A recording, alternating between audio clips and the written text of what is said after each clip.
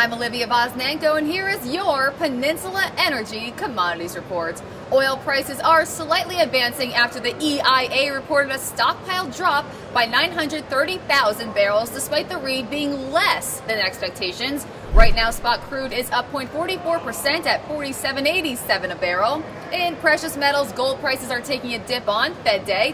While a May rate hike isn't expected, investors are banking on one in June.